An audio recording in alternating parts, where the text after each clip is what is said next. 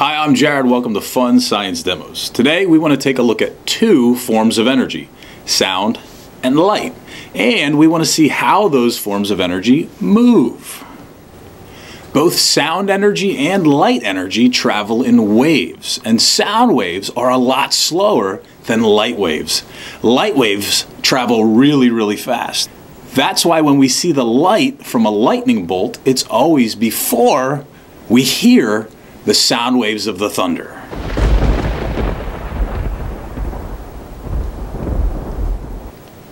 So we can use this slinky to show you how sound waves and light waves travel. I'm going to put some energy into this slinky, and I want you to watch how that energy bounces back and forth down the slinky. Watch how it moves.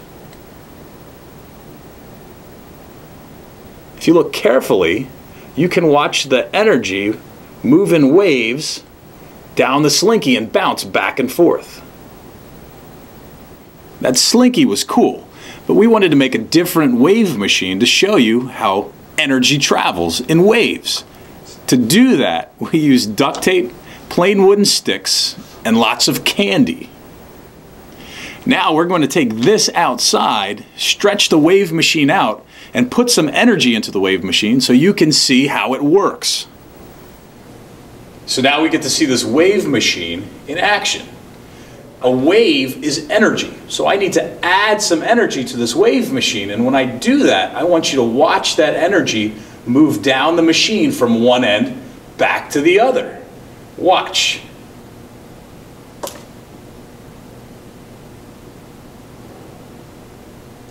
Did you see the energy move down the machine and then back down the machine and back toward me? Remember, sound and light are both energy, and they travel in waves a lot like this. Sound energy and light energy are traveling in waves. Let's see what happens when we add more energy to our wave machine. We get a nice, clean, crisp wave that travels down the machine and back and down and back and down and back. The candy wave machine.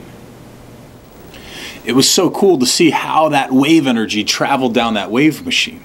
But if you wanted to explore waves on your own, there's a great simulation put out by the people from PhET, and we're going to zoom in and explore it a little bit to see what that does. This simulation is called Wave on a String. So let's take a look and see what it can do. Explore it.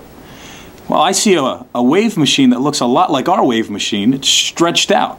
And just like we put some energy in our wave machine to see that wave travel, let's put some energy into this wave machine. And there the wave is. You can see it travel down from one end and back to the other. Let's do it one more time. Well, what happens if I make that energy bigger? If I introduce more energy, I can turn up the little dial here and make my wave bigger.